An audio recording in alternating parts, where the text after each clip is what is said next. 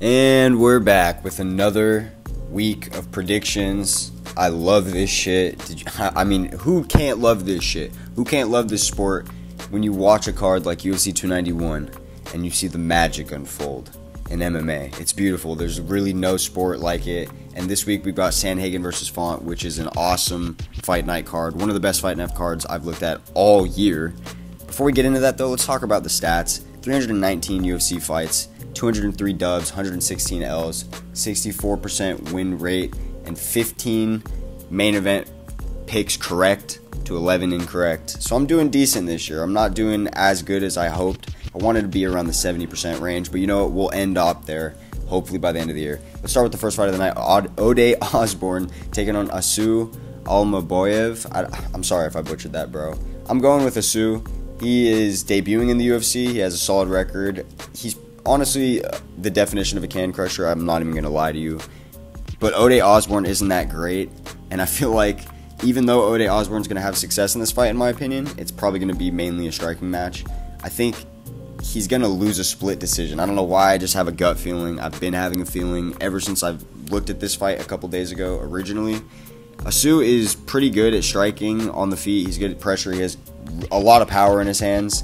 So I'm just going to trust him to get the job done. Sean Woodson versus Dennis Bazookia next in the featherweight division. Sean Woodson is basically the Jalen Turner of featherweight. He's just a straight weight bully. He's 6'2" at featherweight, which is dumb. And he looks super fragile. I don't know, something about his legs and his build. It just looks like if he fights somebody that's like ranked in the top 15, that's like a strong hitter, they're going to fucking break his shit. I don't know. I just have like a weird feeling every time I'm watching him fight. But he's really good at skating by on a decision using his range and like poking at people. And I feel like he's going to be able to get the job done against Dennis Bazooka, who, correct me if I'm wrong, I don't think he is. This is his debut in the UFC. So yeah, I'm going to trust Sean Woodson. Moving on up the card, Cody Durden taking on Jake Hadley. This is a sick fight for flyweight. I love this fight. Cody Durden impressed me a lot with his pressure grappling in his last fight. It was like reminiscent of Colby Covington, like a little mini Colby Covington. He's a little mean fucker. And he has decent hands, but I don't think they're as good as Jake Hadley's. I don't think he has the same finishing potential as Jake Hadley. Jake Hadley only has one loss in his career, and when you watch him fight, you can tell why. He's also a mean little fucker, and I feel like he's going to be able to find a TKO on Cody Durden within 2 rounds. I don't know, I just have a gut feeling. I don't think Cody's wrestling is going to be able to get the job done, and I think he's going to start panic wrestling once Jake Hadley opens up with the body shots and starts really hurting him on the feet. I'm going Jake Hadley TKO. Moving on up the card, Billy Quarantillo versus Damon Jackson. I just want to point out real quick, no female fights on the card, no WMMA until the co-main event, and it's actually a solid fight. We need more fight nights like that, bro, because look at the pacing of this card is just awesome. Billy Quarantillo versus Damon Jackson. Great featherweight fight. I feel like Damon Jackson is just probably over the hill. He had a good run in the UFC because he was really getting cherry-picked some of the best fights for him. I'm not even going to lie. Whether it was on purpose or just due to circumstance, doesn't really matter. That's what the reality of it was. And then he fights someone like Dan Ige and he gets pieced up. And I think Billy Quarantillo has the counter-style matchup for Damon Jackson because they're both like pressure boxer grapplers. But Billy Quarantillo is younger and he has a little bit more pop on his punch. So I'm going Billy Quarantillo by decision. Next up in the card, Jeremiah Wells taking on Carlson Harris. I was really high on Carlson Harris when he got picked up on looking for a fight, that one channel that Dana has on YouTube, or that series he has, and I was really high on this guy because he came into the UFC super old and he still showed out with some really solid grappling. He got a tough matchup against Shavkat Rakhmonov, and you know, that's tough. Anybody fighting Shavkat is going to have a hard time. But against somebody like Jeremiah Wells, who's a little bit smaller of a grappler, I feel like he could actually do well in this. I'm going to side with Jeremiah Wells just because he's 4-0 in the UFC so far. So I've just got to trust the momentum. And I've also picked him before pretty much every time, and he's gotten it done. So I'm going to trust Jeremiah Wells, but this one could be really close. Don't count Carlson out. Finally, at the top of the prelims, we've got Kyler Phillips taking on Raoni Barcelos. This is a fucking sick fight. Great bantamweight fight. And in a parallel universe, if these fighters did a little bit better or stayed a little bit more active, they would be the main event of this card, which is crazy. Raoni Barcelos absolutely could get the job done on the feet. I don't know about on the ground. I feel like Kyler is just levels above him. But on the feet, he absolutely could get the job done. It's like a pick 'em on the feet. Kyler Phillips is wild. unpredictable on the feet. He throws crazy shit, amazing combos. But I think he knows that he needs to go into the grappling to get this one done, just to play it safe. You don't want to fuck around on the feet with Raoni Barcelos. I'm super high on Kyler Phillips. If you guys have watched my Gladiator Guide series, I made a video on Kyler already, and he's only even had like a couple fights in the UFC. So that just goes to show you how high I am on him. Because if you look at the rest of my my videos in the series, they're all like champions or people that have had long careers. Kyler is somebody that's going to be one of the greats at bantamweight. I have a strong feeling of that. He needs to play this one smart, chase the grappling, and go for a submission, and I'm going to trust him to do that. I don't think he's going to get one, but I think he's going to win a decision by mixing in the grappling. Moving on into the main card, we've got Ignacio Bahamondes taking on Ludovic Klein. Another great fight. Like, again, every fight on this card so far is solid. The momentum build is pretty good. This is my only complaint, is I feel like this one should have been on the prelims, and Kyler Phillips and Raoni maybe should have been on the main card. Jeremiah Wells could have been the prelim headliner, something along those lines. But regardless, this is a great fight. I'm going to go with Ignacio Bahamondes because he's younger. He's just so confident when he's in there striking on the feet. And I've always felt like Ludovic Klein was kind of overrated. I feel like he's a bit chinny, and he doesn't really have the same heart that even somebody like a young fighter like Ignacio Bahamondes has already shown he has.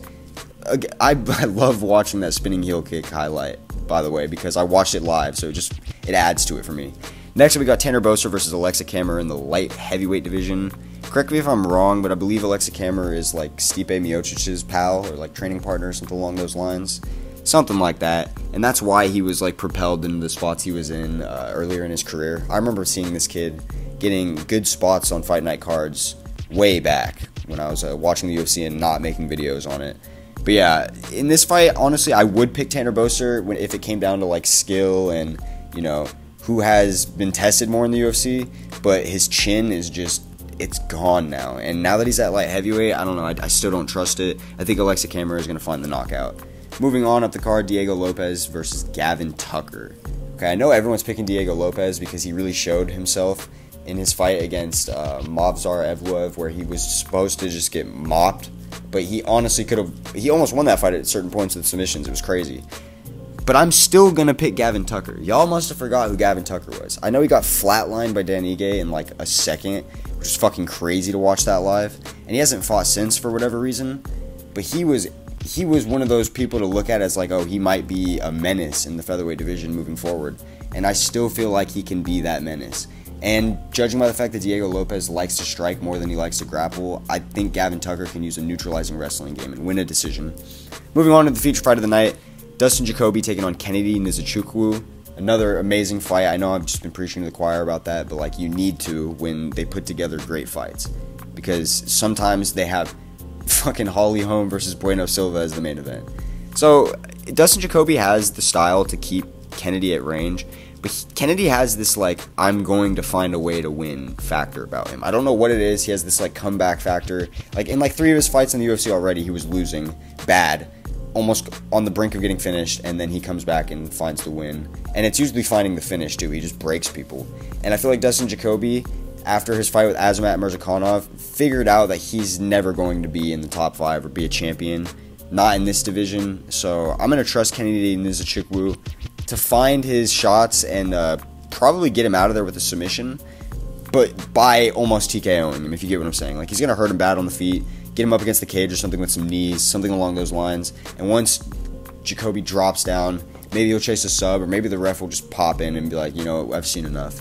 Now, don't get me wrong, there is a path to victory for Jacoby. Like I said, he has the style on the feet to like pick at range, but I just don't think that he's going to be able to do that against somebody that's young and hungry like Kennedy, so I'm trusting Kennedy.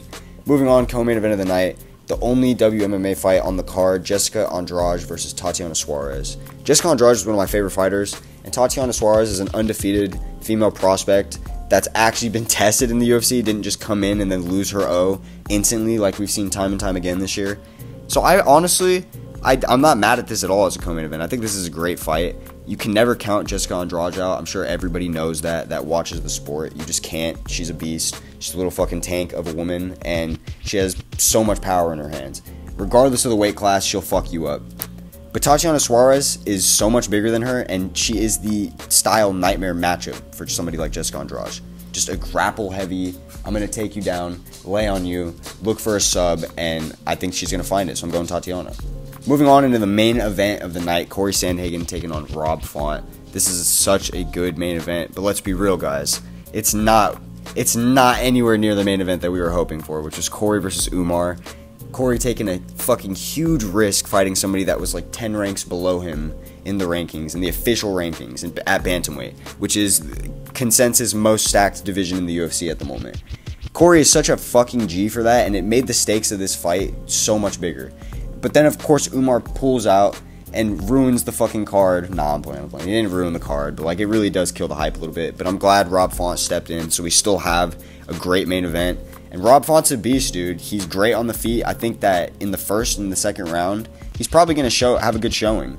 But I think as the momentum builds and as time goes, each 30 seconds in the octagon, you don't want to be an extra 30 seconds in the octagon with Corey Sandhagen, you feel me? He's going to start picking up speed. He's going to start finding his rhythm, picking up shots, mixing him up with the grappling. And he's a better grappler than Rob Font, in my opinion. So if he wants to, he could just take it to the wrestling and win the whole fight just using that alone. Corey Sandhagen, in my opinion, is top 5 striker in the UFC and top 5 mind in the UFC. So I ride really high on Corey. It's hard to pick against him against almost anybody in the entire division. There's a couple matchups that are like kind of a counter for him, and even then I would still probably side with Corey just because he's such a G. Now there is a path to victory for Rob Font if he's super precise about sticking to a game plan, using his jab, using his leg kicks, trying to be aggressive with the wrestling, making sure that he shuts that shit down when Corey starts changing stances and firing to the body, to the head, mixing up the takedowns. You have to shut it down instantly so Corey doesn't get confident with it. Because the second he gets confident, it's almost impossible to slow that roll down. It becomes an impossible avalanche. And I wouldn't trust most bantamweights to fight that. So I'm picking Corey. If you guys enjoyed the video, enjoyed my rapid picks, I know it's kind of like a faster pace, but that's just the style of me, then give me a sub, give me a like, all that. I'll catch y'all.